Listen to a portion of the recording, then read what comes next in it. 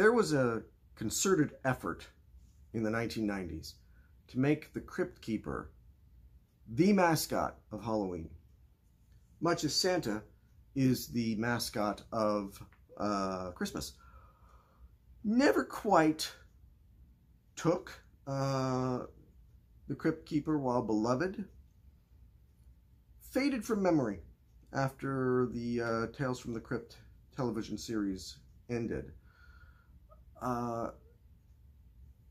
There was the cartoon Tales from the Crypt Keeper. No, it didn't catch. It just didn't. Not that it was bad, but again, another thing where really it was us kids who seemed most drawn to the Crypt Keeper, but as we grew up,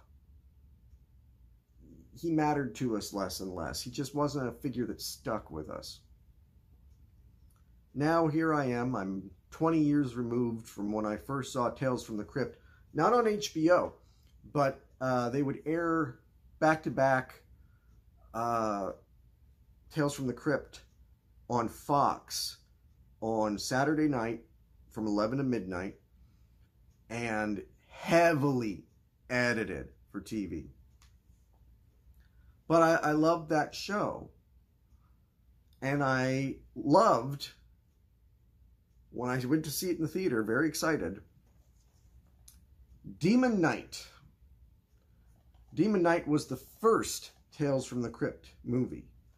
The second being Bordello of Blood, which is not really worth talking about.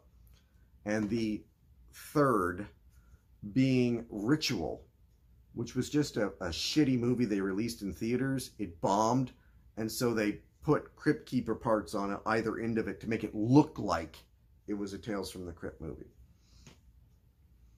I have Tales from the Crypt on DVD. I pop them in from time to time, searching for that nostalgic feeling. And every now and then I get it. There are some classic episodes of this show. I really love the one with Christopher Reeve, who owns a diner, and cannibalistic hijinks ensue. There's the, of course, famous Christmas one. There's one with John Lovitz that I really like. They had some good episodes, but all in all, it's not Twilight Zone. It just doesn't hold up. Demon Knight, I would actually say, is the best thing to come out of the Tales from the Crypt brand in the 90s. It's not a great movie. It's schlock from start to finish, but it's damn entertaining, and I have watched it many times over the years. Much more so than I have any episode of the show.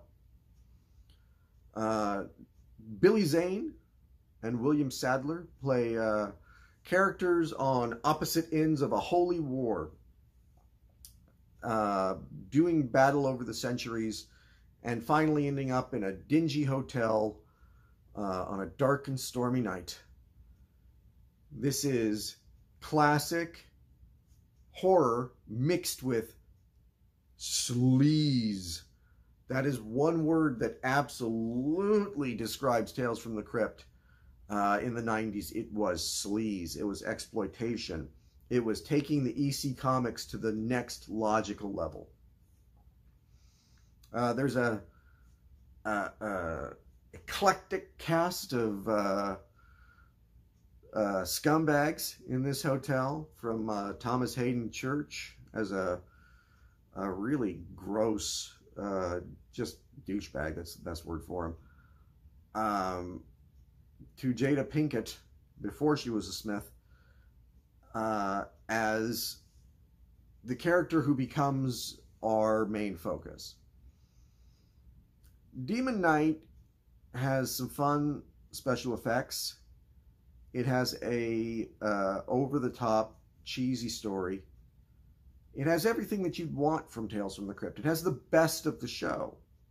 It's clear that they put everything into this one, which makes me wonder why Bordello of Blood sucks so bad, and that they never really bothered following up with a third movie. Again, Ritual is not the third movie. Notice that I have the show, I have the double pack of the movies. I don't own Ritual. It's not a Tales from the Crypt movie. This was a show, a franchise that was beloved by people my age when we were kids. More so than the adults. The adults, this was on HBO. This is a hard R show. This is not something meant for kids, but it was so clearly marketed towards us. And us either sneaking to watch it on HBO or waiting for it to air edited on Fox, we were the target audience, and we were the ones that really consumed it. Much like it was children consuming the EC Comics back in the 50s. The Crypt Keeper, with his terrible puns, you can't, if you grew up with him, you can't help but smile, seeing him and hearing him cackle and everything. If you didn't grow up with him, I found that people find him kind of annoying. If you don't have that nostalgia, then nothing really sparks in you when you hear those terrible, terrible puns.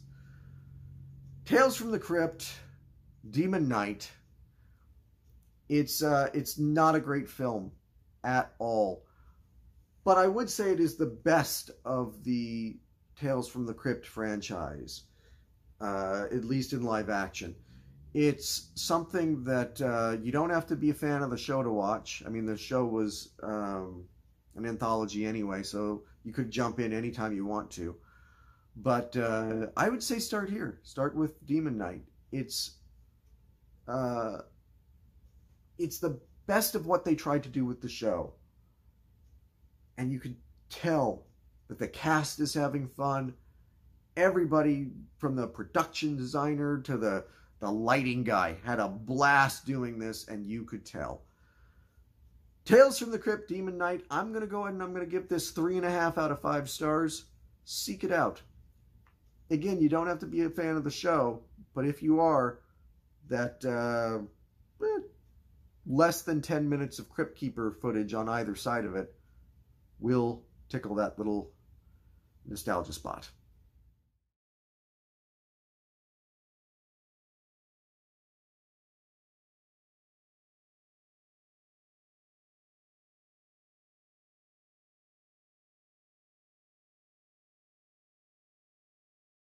The worlds.